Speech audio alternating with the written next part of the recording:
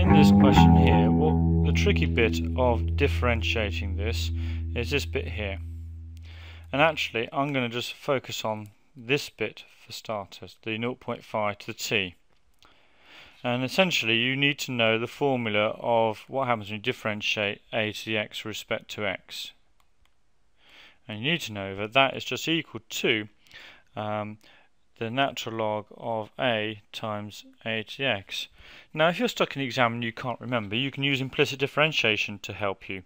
If you had y equals a to the x, take logs of both sides. You get natural log of y equals natural log of a to the x, and then we get natural log of y equals x natural log of a. So what we're going to do is differentiate that respect to x. So natural log of y differential respect to x is 1 over y dy by dx. X differential respect to x is just 1, and so therefore we're just left with natural log of a. So therefore times throughout by y, we get natural log of a times by y. And we know that y is a to the x. So we just get natural log of a times a to the x for that differential. We got i's and t's here, so if I dy by dt, just imagine the x is t, the a is 0.5 now, and the I is like our y is here. So if we want to find di by dt, 16 differentials will give you nothing. The 0.5 to the t will give you natural log of 0.5 times by 0.5 to the t. And we've got minus 16 lots of that.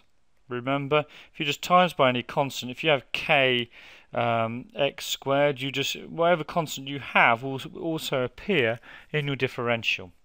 And we want to find this out when t equals 3.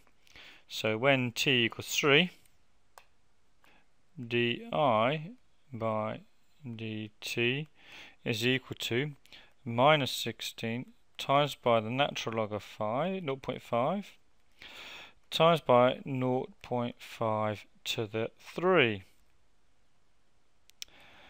So that's just going to give us 1/8. 1/8 times minus 16 will give me minus 2 times natural log of 0.5. So that's the same as natural log of 0.5 to the minus 2. So 0.5 to the minus 2 is the same as a half to the minus 2.